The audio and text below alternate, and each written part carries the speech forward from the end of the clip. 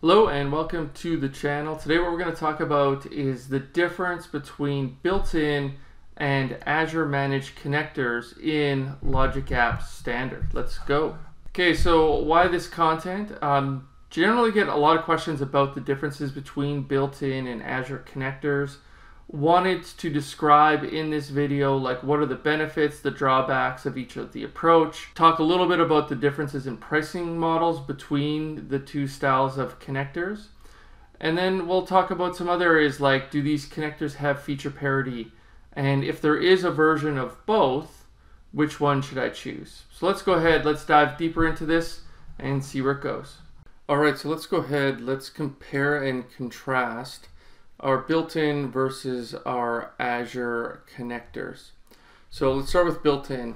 If in the case of built-in, we have a single tenant based architecture, and what this means is that your connectors will run within the service host. Now, to be clear, these are specifically the built-in connectors. Just because you use standard and then you use an Azure doesn't mean that it's going to run inside of that workflow service host. So when we select a built-in connector, we have standard, it will run within that service host. Now, generally, what does that mean? It generally means better performance for you because you have some dedicated compute.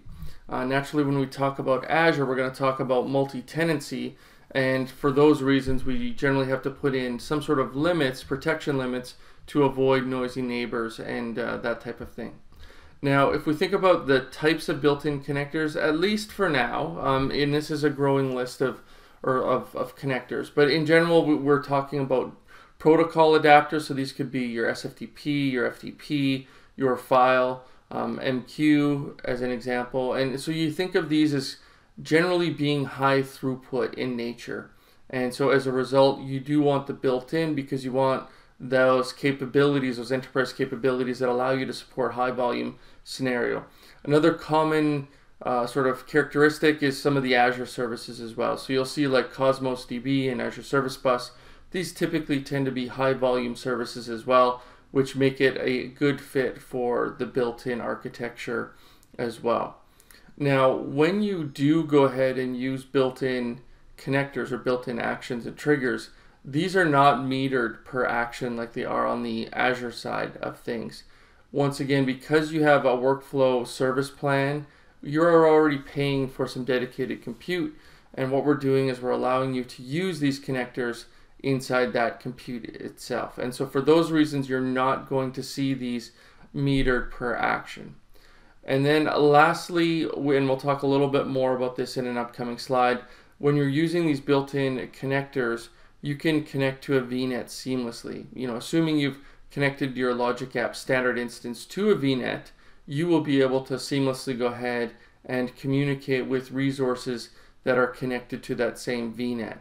So this makes, once you've got it set up, makes it really easy for people to connect to either on-premises systems that have VNet peering with Azure, or just resources in Azure that are connected to a VNet.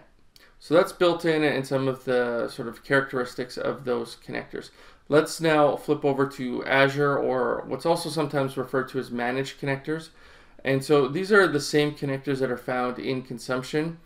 And so what you'll find is that that library is pretty much the same. I'm not aware if there's anything that is different from that perspective.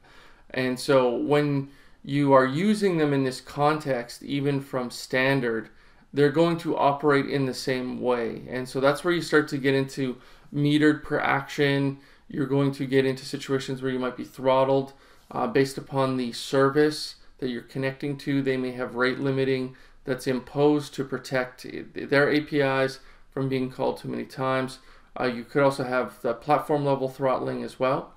And one thing I would call out for now anyways that is a benefit of the Azure connectors is that you may find more authentication options available today. And I would look at this as kind of a point in time thing. But for example, you might find that managed identities are supported in more of the Azure connectors than the built-in.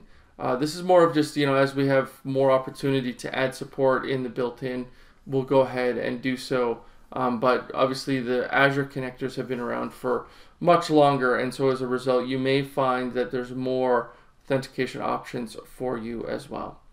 Lastly on this side is if we need to access on-prem resources, generally you're going to basically access those through the on-premises data gateway, because you're not going to have that direct VNet support in order to use those connectors. So you need to have that bridge, and that becomes the on-prem data gateway.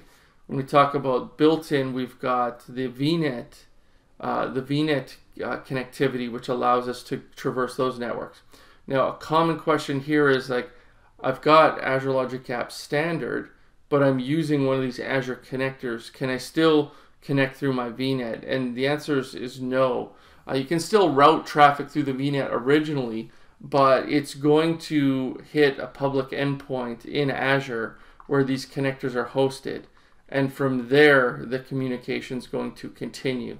So that's where you can't, as of this point, use VNet connectivity through those Azure connectors. You do need to use the on-prem data gateway if you need to traverse a local network itself.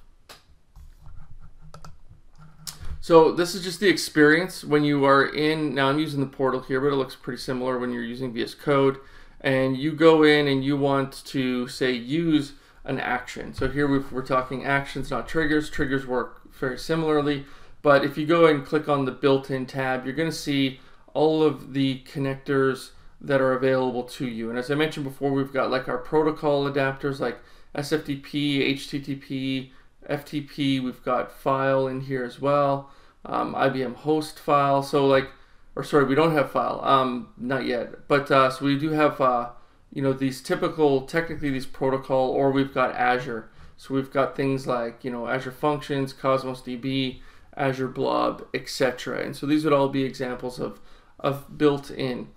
Then if we click on the Azure tab, then this is going to give you that list of 700 plus connectors that are available to you.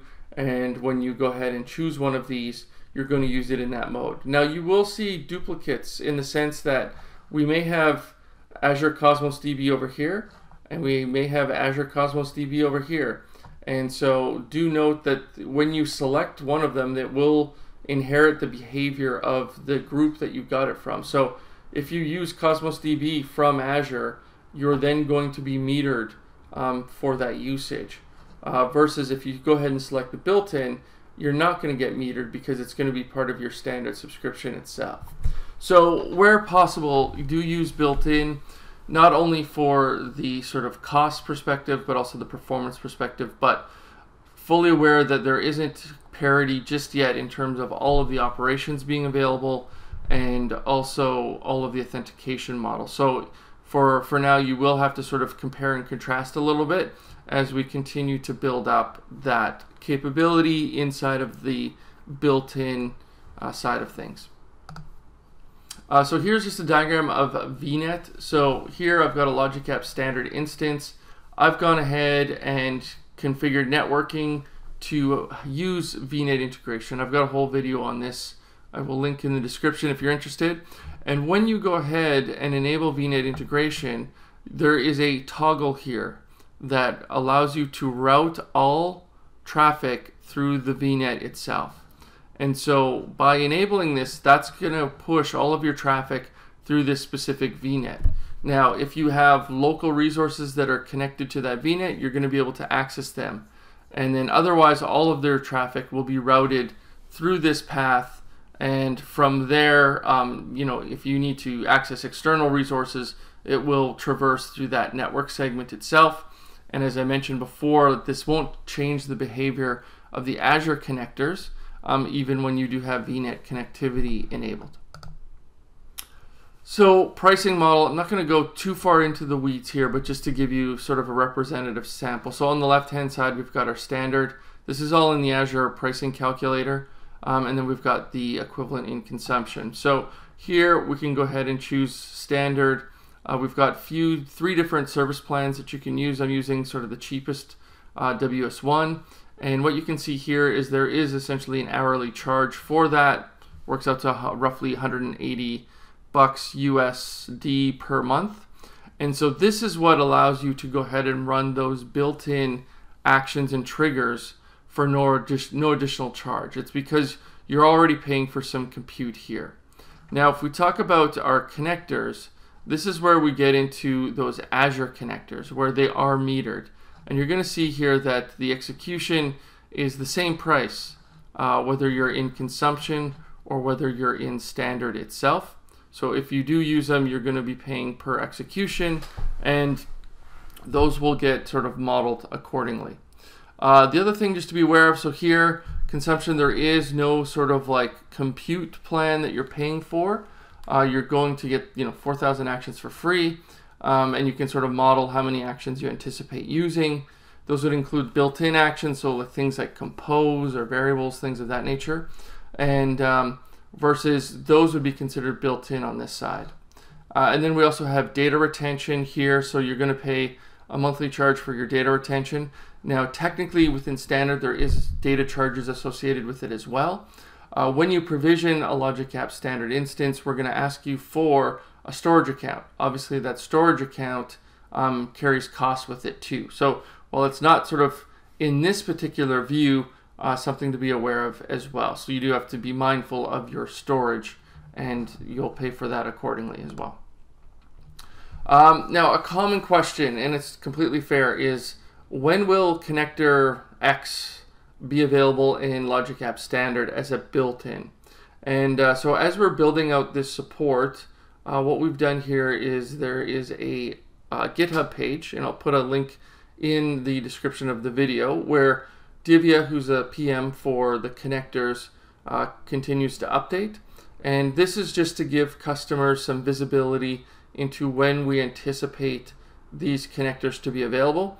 It's not a guarantee, but this is kind of our best estimate on when these connectors will be available, and just trying to provide folks with some transparency in terms of what we're working on and when we're hoping to have it complete as well. So go ahead and check out that page regularly. If there's connectors missing from that list that you'd like to see, go ahead and just add it in the comments. That's the best way to get the attention of the PM team itself. So that concludes this video. Hopefully that answers some of the questions that you may have about built-in connectors versus Azure connectors. Thanks for checking out this video, and we'll see you again soon on the channel. Take care.